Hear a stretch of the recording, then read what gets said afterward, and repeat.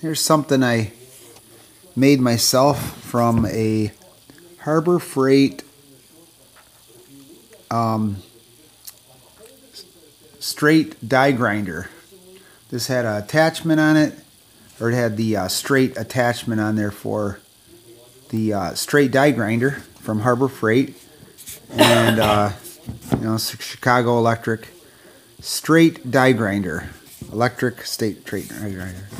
And I bought the $13 90 degree head for the air powered die grinder.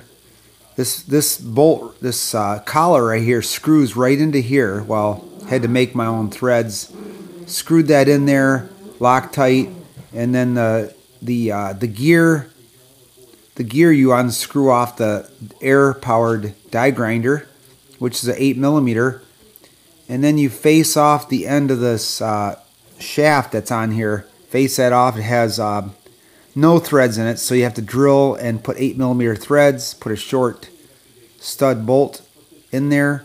Holds the gear on there from the air powered one over to the electric one.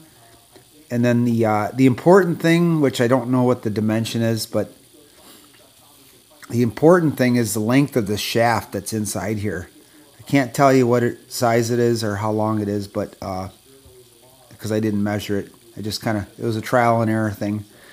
So yeah, it works pretty good. You got I'm gonna give it a shot tomorrow. This is I use it for sanding corners on wood floors, or you can use it for anything. You can put yourself a cutter attachment on there, cut metal with it.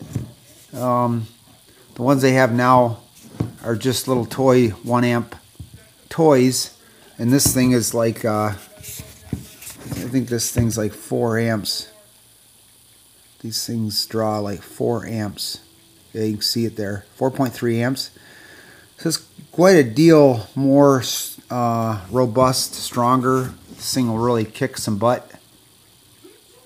All right.